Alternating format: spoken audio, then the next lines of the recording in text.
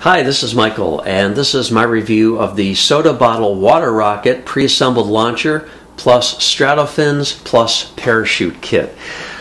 These are the fins. These are optional. They're not included in the basic kit. And this is the parachute here.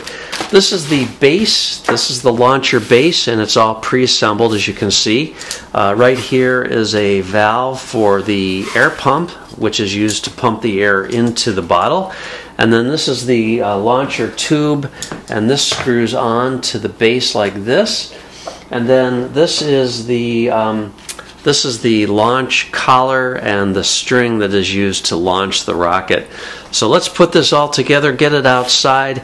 This uses your generic 2-liter soda bottle, and this is our rocket right here. We're going to put the water in here, we're going to fill it with air, we're going to go outside and launch it and see how far it goes. And then they also have an optional nose cone, so this will be a lot of fun. Alright, so what I've done here is I've filled the soda bottle. They say to fill it from 1/5 to 1/3 full of water, so that's what I've done. And you tip the launching pad sideways so that you can get the bottle onto this center launch post. You have to push the bottle down far enough. There's a little bump here. You push it down to meet that bump, and then you have to get these nylon ties over the lip of the bottle. And that's quite tricky to do, actually. But once you get that done, then you slide the collar over that, holding everything together.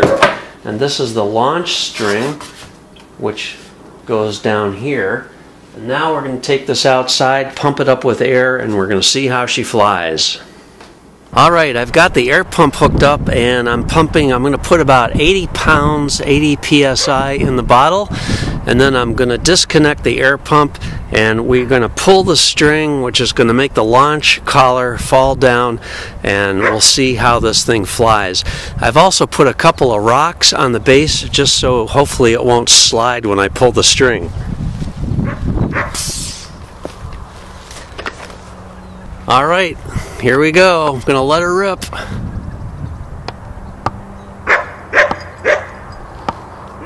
It's not going. Whoa!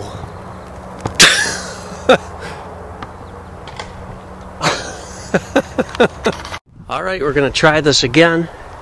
This time we've got it 90 pounds psi, and I'm going to pull the string.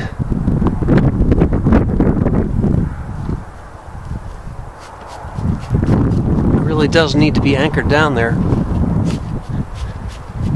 I'm going to have to put more weight on it. Okay, this time I have got 95 pounds, and we've got a slight wind here, probably 5 miles an hour.